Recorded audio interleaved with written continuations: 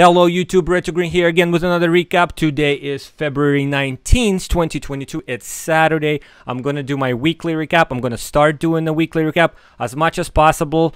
Don't bash me if I skip the weekly recap. This creating video is getting difficult. So anyway, stay tuned.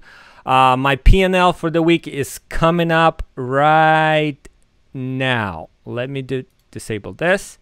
All right.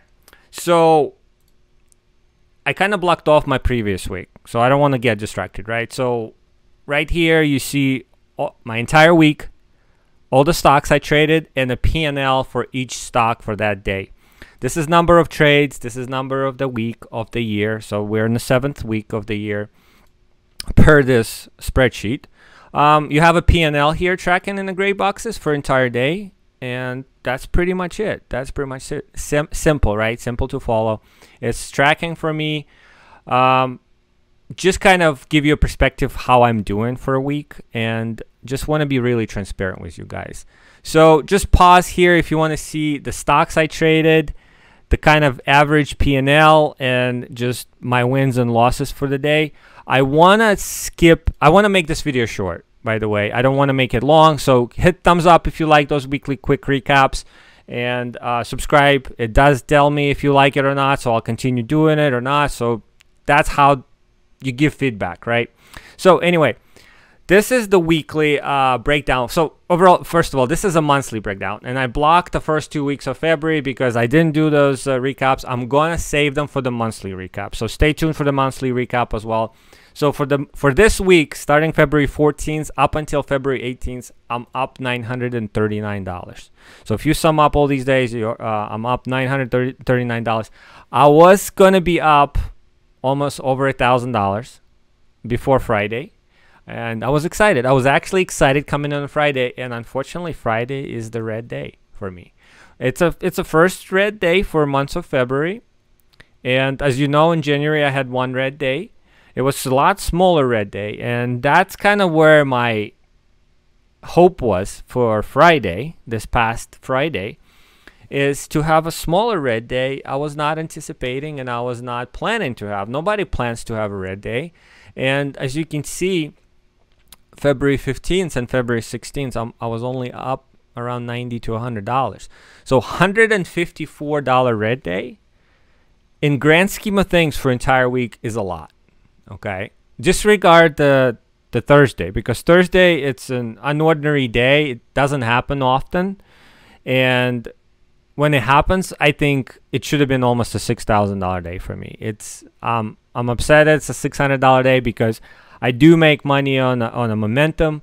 You saw KCP. Sometimes I'm up $900. You saw my $1,000 days. Unfortunately, I didn't capitalize that Thursday, even though we had that crazy Momo.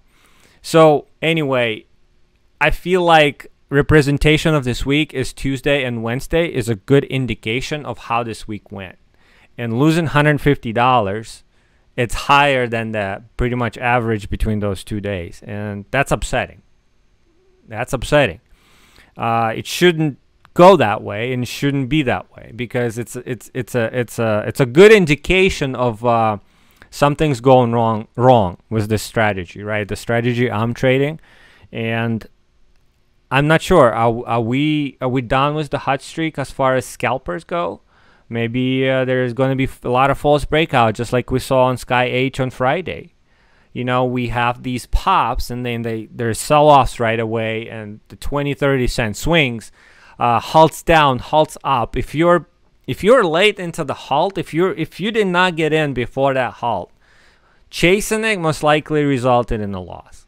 So are we in that type of market right now? That's the question.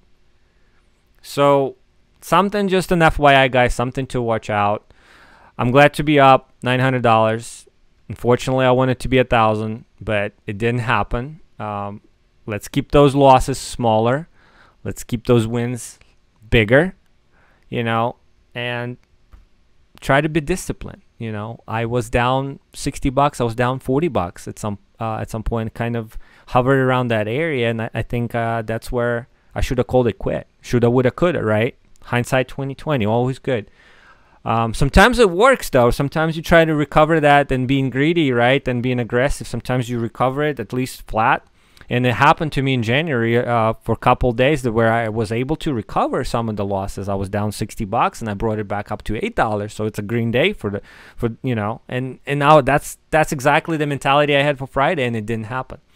So I don't want to dwell too much on that Friday, but it is a first red day of the month for me. So I do want to dwell on it a little bit because I want it to stick into my mind that they do happen. Don't get cocky. Don't get aggressive. Be careful. You know, just make sure to take what the market brings you.